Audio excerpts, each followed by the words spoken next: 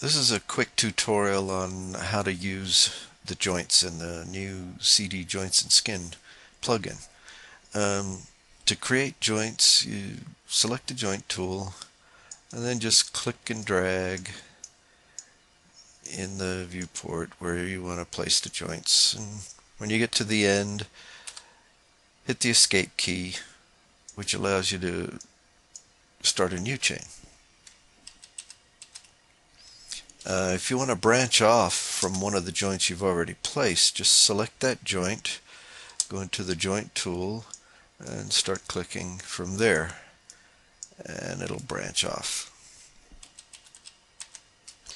The joint tool has a couple of modifier keys.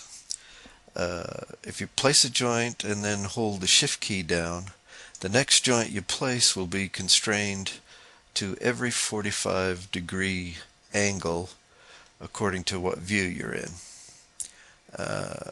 Once you place a second joint, hold the shift key down, then every joint you place from then on will be perfectly aligned to that first one you've placed. That way you can create a perfect straight joint chain.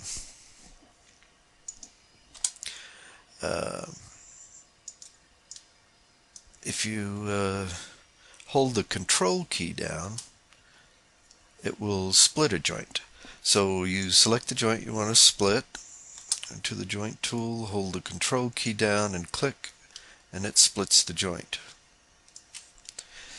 If you wanted that joint to be split exactly on the z-axis of this joint here, then hold the control key down and the shift key down, click, and now the new joint is constrained to the z-axis of that existing joint. I want to talk about joint orientation. When you use the joint tool to create the joints are automatically oriented so that their z-axis points to the next joint down in the chain. But suppose you create a leg chain and now you want to position that leg chain to the character, so you end up moving the joints like this. Okay, now you have your joint chain into position, but the joints are still oriented in the original direction. You can see that the z-axis here is not pointing to the next joint down in the chain. Same with this one. To orient the joints, use the orient tool here. Just select the joint chain, hit orient. Now all the joints are oriented. One other thing about orient joints is before the joints were oriented, you see that this joint here had the x-axis pointing in that direction, but this one had it pointing in the opposite direction. So when you use the orient tool, it not only orients the joints, but it lines the axes. So now both of these joints have their x-axis in the same direction, which sets the joints up ready for the IK. Once you've created a joint chain for one side, you can use the mirror tool to mirror that over to the other side. So we'll select the chain you want to mirror, open up the mirror tool.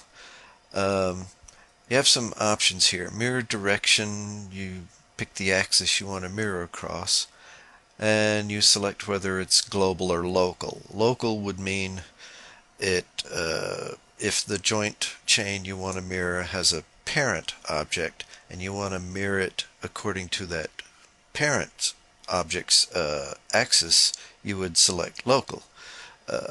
For this one here, it has no parent, so we'll select global.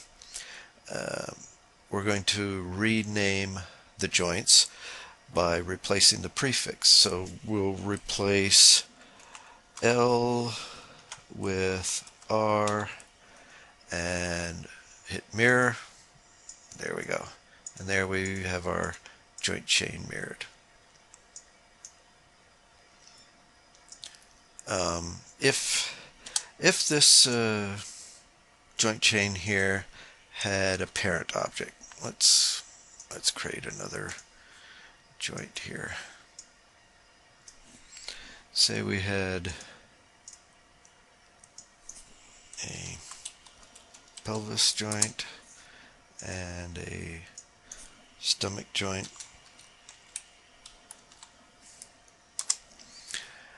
And this was a child of that pelvis joint. Okay, now if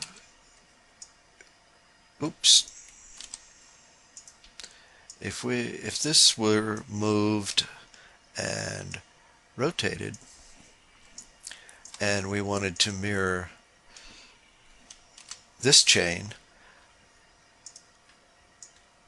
we would select local axis, change L to R, and when we mirror it, it mirrors exactly across the parent's axis. If we were to have picked global, it would mirror across that way. Okay, let's take a look at the attributes manager for the joint. You have an object tab here. Here you can turn the connection to parent on and off. This is just a visual indicator because even if you turn it off, you can see it's still connected here. You can change the radius of the individual joints, and each joint has its own orient joint button here, which will just orient the individual joint. In the joint transformation tab, this is the same as the coordinates tab, but in the joint transformation here you can zero out the readouts. This is really handy for creating expressions based on the joint's rotation. You have a good zero starting point for your expression here. Envelope. Each joint has its own envelope. You can show the envelope and you can adjust it simply by grabbing and dragging the handles out.